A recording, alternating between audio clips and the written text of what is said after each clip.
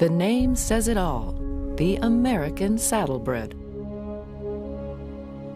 Like America itself, the Saddlebred's origins are from many backgrounds, blending outstanding qualities to produce a unique and special breed of horse. The breed developed as a necessity in the New World.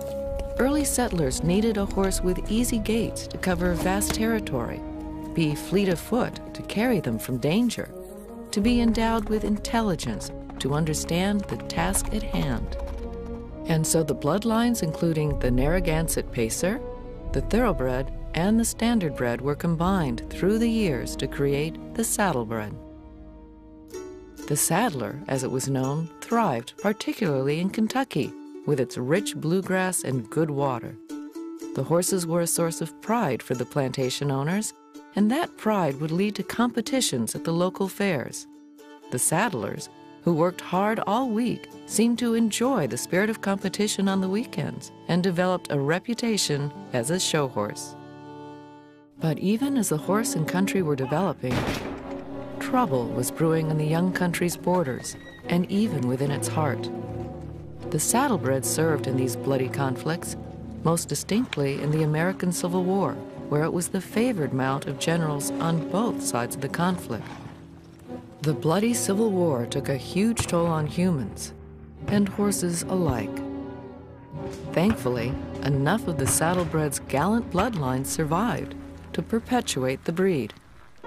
As the 20th century began, America hit its stride, and so did the American Saddlebred. Breeding farms sprang up, as well as renewed competitions. In those early days, horses were shown as fine harness horses, the stylish three-gaited horse, with its highly animated walk, trot, and canter, and the five-gaited horse, which became a specialty. Added to the three natural gaits of walk, trot, and canter were the man-made lateral gaits of the slow gait and rack.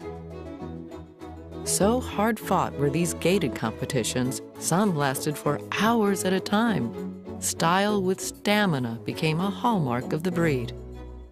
Modern-day competitions aren't nearly as grueling, but they are no less exciting, and the versatility and tractability of the Saddlebred allow for many different divisions to accommodate riders and drivers of different skill levels and interests.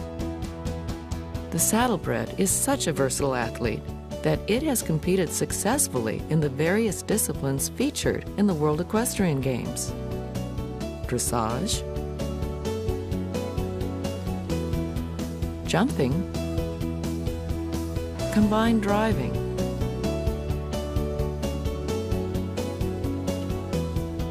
eventing,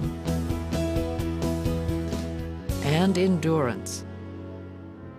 But this is not just a horse for competition. This is a horse that the entire family can enjoy, from the very young to the very young at heart, from the most sure-footed trail horse to the most elegant carriage horse. The Saddlebred can do it, and do it well. With these wonderful traits, it is easy to see why horsemen around the world appreciate this remarkable horse. There are registries in countries including South Africa, Great Britain, Germany, Sweden, and Canada. The Saddlebred, American-made for the world to enjoy.